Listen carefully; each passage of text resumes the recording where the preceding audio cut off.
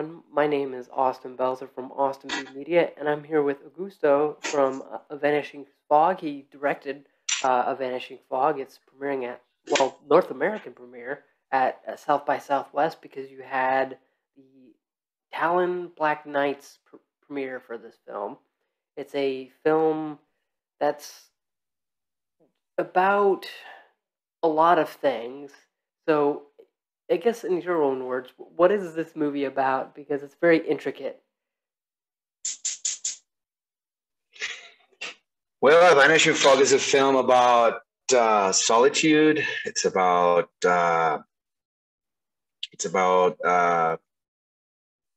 a farewell to a father. It's a love letter to a father.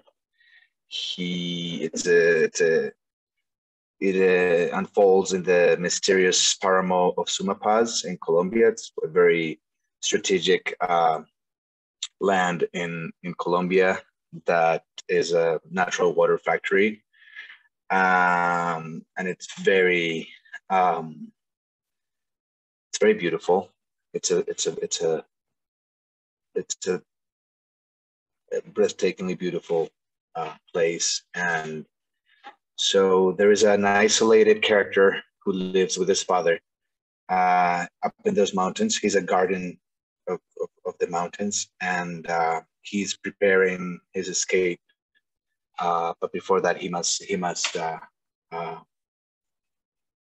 deal with some things, and so it's a journey.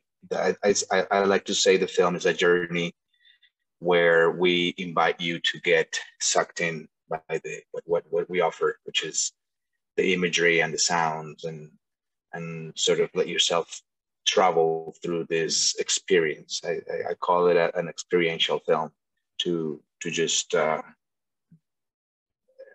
expect nothing but uh, a journey of unknown things and little riddles that you have to sort of navigate along the way to get this many feelings, many findings, and it's a very unique film, I would say, and because we did it in a place that had never been photographed before, and with a character played by Sebastian P, who is also a photographer, and this is his first acting experience, and he's very unique as well. So it's a film where I wanted to sort of juggle with many of the ideas I have about cinema and preconceptions about cinema language and sound and these elements that are really my main concern. Finding a language to express true, honest feelings was the idea, and so it's meditation, and where I use cinema language to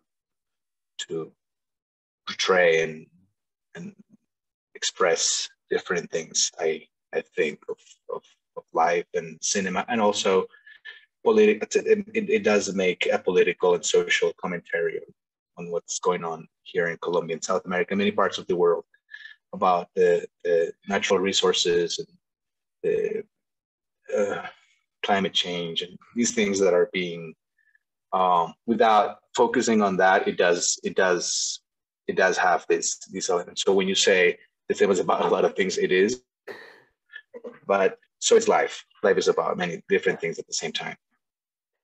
Yeah, and speaking about place, this is in. Apologies if I mispronounce this because I'm probably going to. The Peramo of Sumapaz.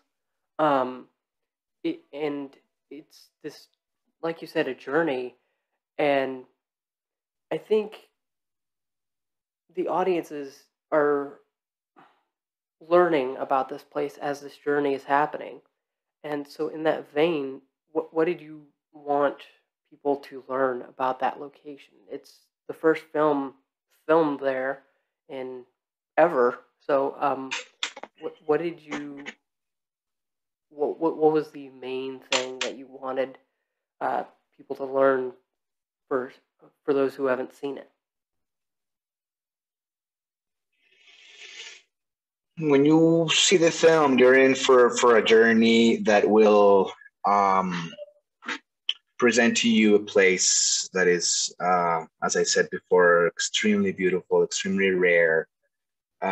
It's like out of this planet, and at the same time, it's a place that has suffered in its own flesh many of the tragedies of Colombian history: forced displacement, violence. Uh, just we have had an internal conflict going on for over a century, and I mean, ever since we're a country 200 plus years ago, it's a constant um, in our history, and I wanted to speak about those people who are at least visible in Colombia. I mean, we have many different regions and different areas where uh, sort of the government is not as present, and they're isolated, and they have their own rules and their own culture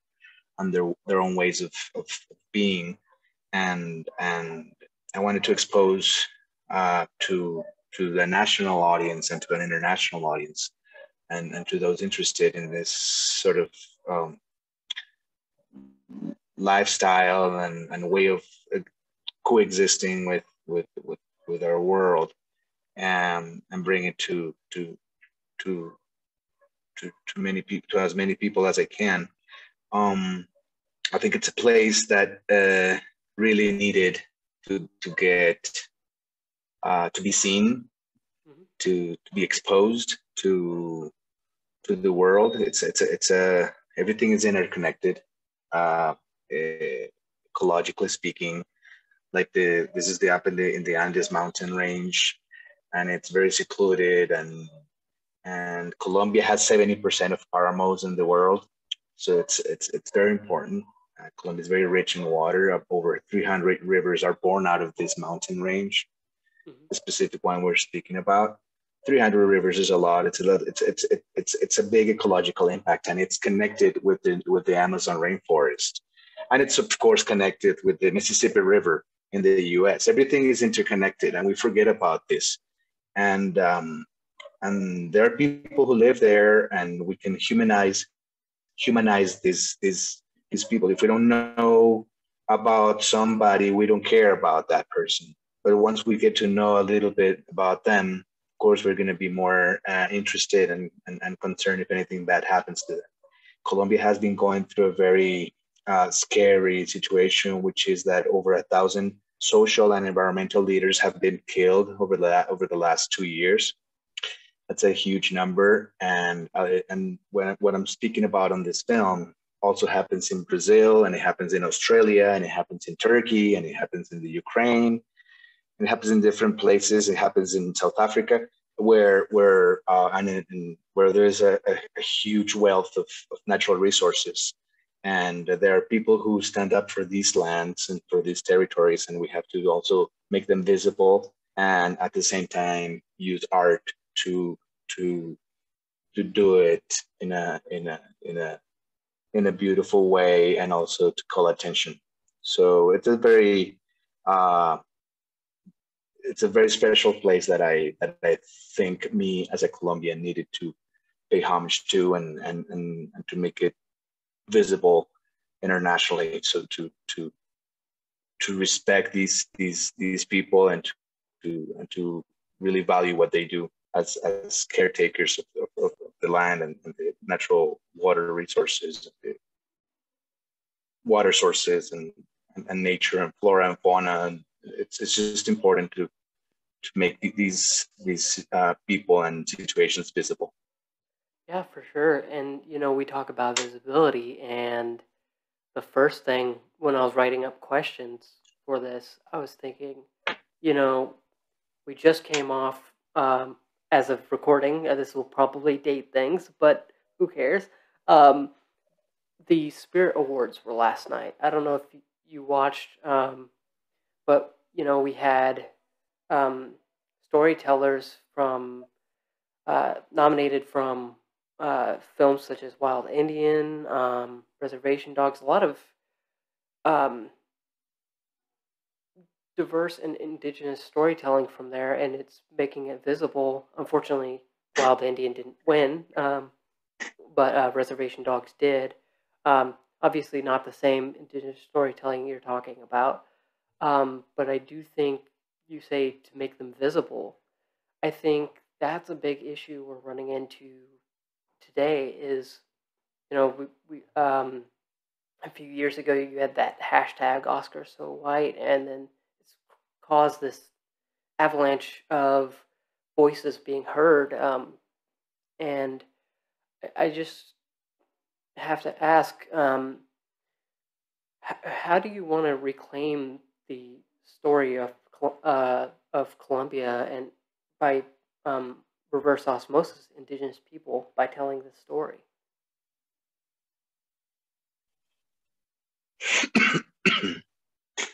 Well, I think it's my job to make films. I'm not a politician, but I do think artists or filmmakers, writers, even philosophers, do have a responsibility with their time and place. So I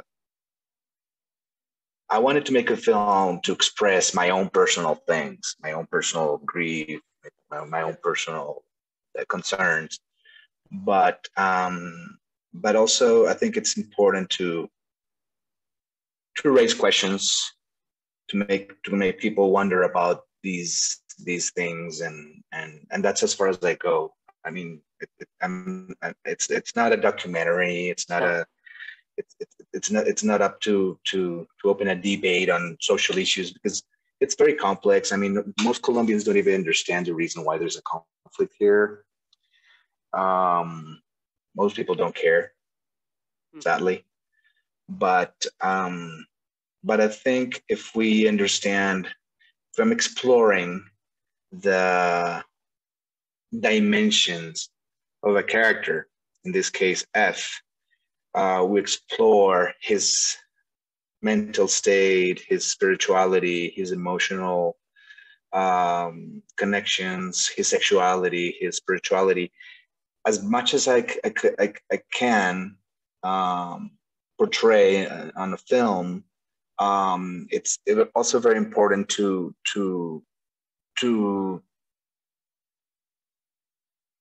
to hint a little bit about the context, politically and socially and environmentally, especially living in a place like this. So that's as far as I go. I mean, the film is open for debate. It does talk about um, things that Colombian filmmakers are afraid of, like subjects that are afraid of touching, like sexuality or to show too much sympathy for any uh, uh,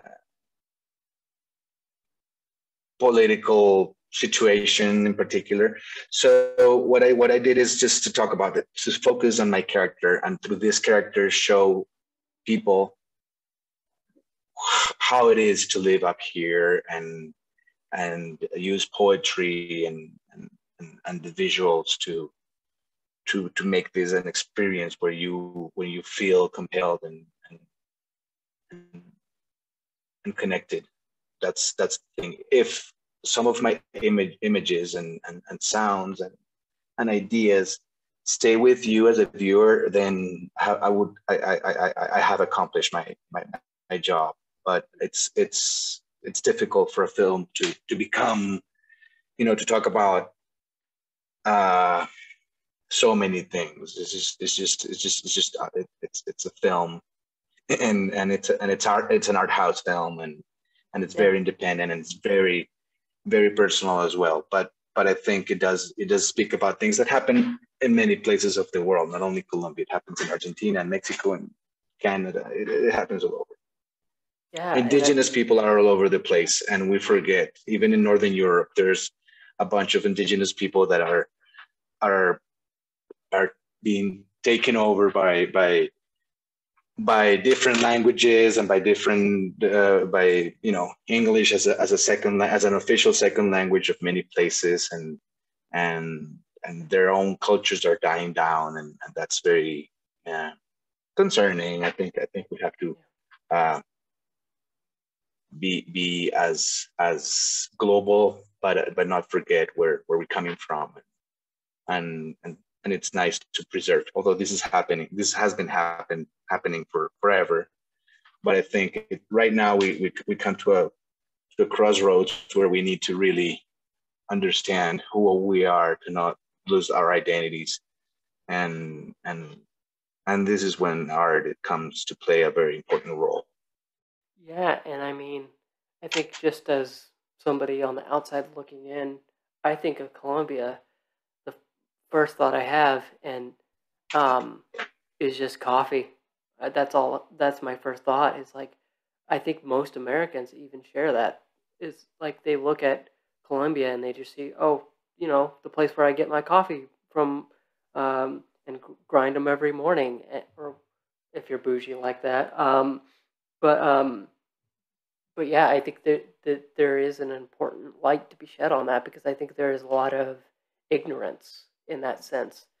I mean, if you, There, if the, there is so much ignorance, Austin, that I was once asked where I was from, and I said Colombia, and somebody said, "What part of Mexico is that?"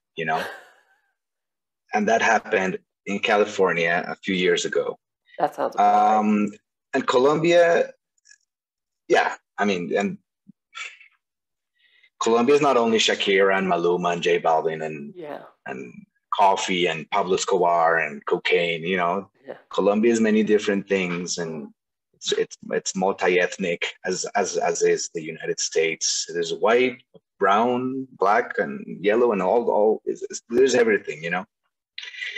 And um, with that comes a lot of subcultures and and regions, and there is so many things that are so beautiful and so rich that it's nice if we open ourselves and get to know. I'm sure if you look at the United States has an amazing history, and so many migrants from all over the world coming in and creating their own lives, that if we look in and see, we see hundreds of subcultures that are really interesting, and of course this has been portrayed in cinema uh, through decades, but there is more, and I'm sure amazing things can be done through cinema and literature and documentaries and music, of course, as a, yeah, as a, as a main part of culture. But I think we need to come to a point to understand, to to acknowledge many cultures, and to cherish them, and to celebrate them, and to be that would lead us to a more peaceful world, I would think. If we just think of ourselves as different, and that we can live together being different, would be great, would be ideal, to yeah, respect one another. yeah, for sure. And going back to something you said a while ago, and I forgot to comment on it. You've got two um, first timers. You've got a first time actor and a first time cinematographer. Um, I believe his name is Gio as the cinematographer. So I know you've worked on another film back in 2015, I believe it was. I can't remember the name off the top of my head, even though I looked at it this morning. Gentle breath, suave el aliento. Yeah, and I just I've never gotten the opportunity to ask this in any of my interviews because I don't think I've ever heard of somebody working with a cinematographer for the first time. what was it like working with him, and did you have to teach him anything, or was it just, hey, I trust you to make my images look good, let's go? No, it doesn't work like that. For my first film, Gentle Breath, it was also a first-time cinematographer. Okay. Many people, because I've been there, need a chance to get in the, a first time doing something, and I trusted their eye, their taste, and working with Geo Park. He's Korean, he's not Colombian. I thought he would bring a fresh eye. He was so excited about the project. He really wanted me to do it. We contacted him through a friend of mine who knew him, and he was basically he was doing shorts, and he was so passionate that I thought I need this kind of passion on board. He was so excited, and when we went scouting, he couldn't believe it. So I have a cinematography background as well, and I thought if we just, because we needed to be a small team, small crew, because of the conditions. We're at what is it, 12,000 feet above sea level, and above up to 15,000. So it's hard to breathe. It's very humid. It's very rainy. It's very foggy. It's just difficult to move around, and we needed the small gear. Very few people just for certain shots, and he was so. We talked a lot before, during pre-production, and then once I had been thinking about this film for 2 years before I shot it, so I had everything pretty much synced in, and my relationship with Sebastian, with the actor, and it was the first film for many people, actually. Not in post-production, you can see that, but in production, during principal photography, there were a few first timers, and we involved people from the community. They were part of the crew, some of them. Nice. And they were just happy to help out. We didn't want to come to this area and steal their photograph to photograph their territory without having them get something back. Not about money. Sure. It's about giving back. And so we created these workshops for them, where we would teach them.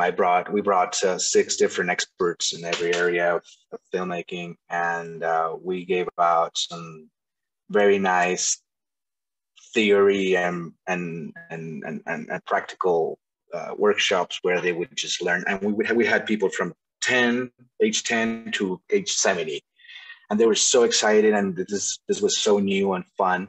We ended up shooting 3 short films with them that they did everything. We just gave them the cameras and the gear, and they did they shot their stories, and we learned a lot from them. And some of those people were actually part of our film. We brought in about 6 or 7 of them to be part of the crew and to get enthusiastic about cinema, and so they could tell their stories later on when we were gone. Yeah. We needed to leave them something, and I figured this is the only thing we can really give them, the tools to keep doing it. And yeah, awesome. and we did, and the shorts they were done, and so yeah, it's a lot of energies and compromise coming together to make a film that was very small, was very personal, and it started growing. Then later on, more more partners came in, the Norwegians, the Czechs, and here in Colombia we started winning some funding. So it got bigger as the film was being developed and being shot, and you know, so it's a process that has been very beautiful, and I am always open to working with newcomers. I think people have a very when they do something for the first time, they have an amazing attitude and an amazing, just hungry, and I love that when people are passionate about what they do.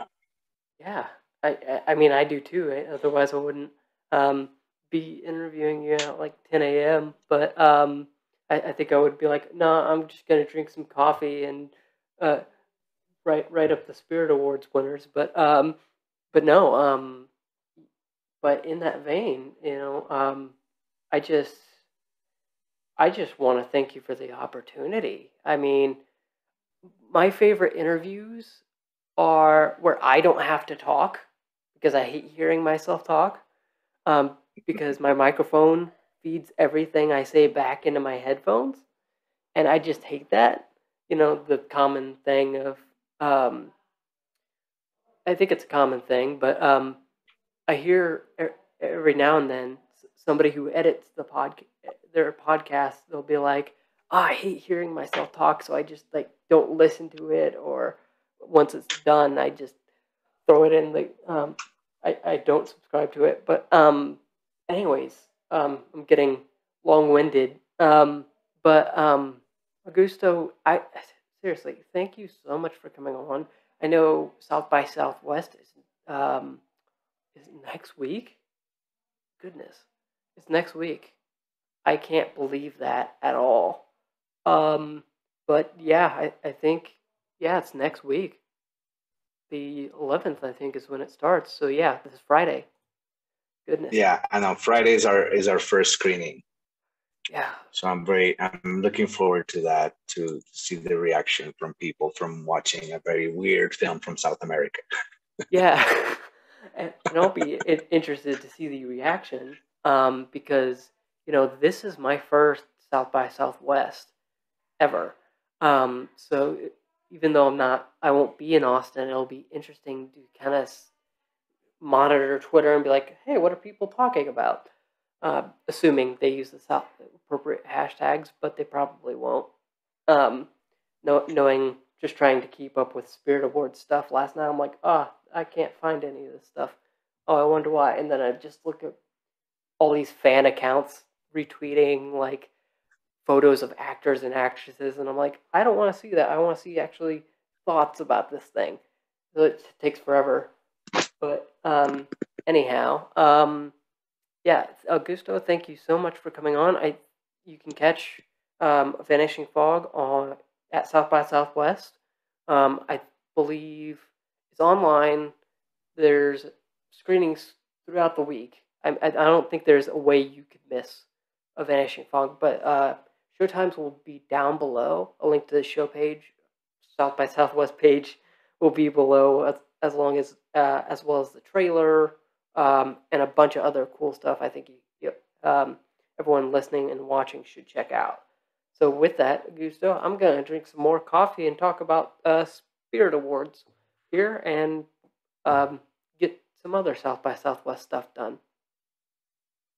All right, Austin, thank you very much for this little chat, and I hope you enjoyed the film, and we hope it reaches American audiences soon. Yeah. I'll be posting stuff on my Instagram as well, and it's at ES Augusto Sandino, and we'll be see what happens. We'll be seeing what happens from here. And thank you for being in the scope of this kind of cinemas. I think it's very important to make it visible. Yeah, for sure. I mean, I was just talking. What interview was I just on Friday or something like that? I forget which interview it was on. I think it was. Oh, The Blind Man who did not want to see Titanic. Um, I said it here and I'll say it again just in case anyone needs it reiterated.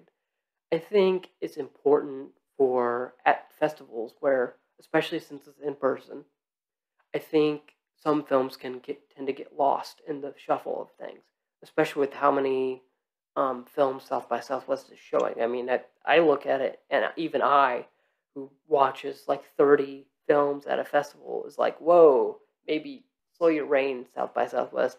Maybe just give me like five a day. Just give me five a day. But no, I think it's important to seek out stories that you might not necessarily be at first glance be like, oh, I would like that. Maybe take a second or third or fourth glance, because you'll find stories that I think you'll love. Because I think one of the most important parts of a festival is finding those gems that are just nobody's talking about. I mean, I found so many hidden gems at Sundance last year, at AFI Fest, um, just a ton of. I saw 7 days at Bentonville Film Festival. Um, just I think if I had any advice, if anyone watching this is going to South by Southwest online or physically, just go check out the film. Even if you have to watch it on the app on your phone, I mean, I don't recommend it, but I mean, if that's what you got to do while you're waiting in line for another film, at least watch it. I mean, your pass includes online, I believe, so why not? I think I just think, what have you got left to lose other than just, hey, I watched this film and I'm really excited about it, and then people are talking about it on Twitter and Instagram and all the places needed to get a film like this visible. But it's important. It's important also to when you watch a film to really watch it with a lot of attention, with Yeah, to focus on the film, because the film is speaking in yeah. different at Maybe different not levels. this. So Maybe don't watch this film on your phone. Maybe don't watch this no, film. this one is deliberately made for the big screen with the collective experience of Yeah, people and big image and the right sound. I yeah, think it's important because we've paid so much attention to the mix and to the sound design and to the music. It's so many different elements that really do make this experience different. So, no, but what you're saying is right. I mean, I think people need to recently for the past few years, people are so used to short content, 5 to 7 minutes, and everything has to go fast, and people have no time, and the attention span is so limited that when you sit down and just let yourself go and allow yourself to be offered something from the creators, I think it's worth it. It's too fast, and that's not so good sometimes. yeah. But yeah. I mean, I think I I took a chance on 9 days. At AFI Fest 2020. I could probably go on and on all day with examples about festival films that I thought I was gonna hate, and then I looked at it and I was like, oh wait, this is actually really good. Now, granted, I'm not watching it with all of you in person. I couldn't get to Austin this year. Maybe next year. Maybe next year. If I'm good, South by Southwest will say, okay, let's invite him next time. But yeah, in person. So yeah, with that, I won't take up any more of your time, Augusto. Check out this film. All I'll have right. everything linked in the description thing, whatever below. So have a great All day, right. Augusto. You too. Thank you. Ciao.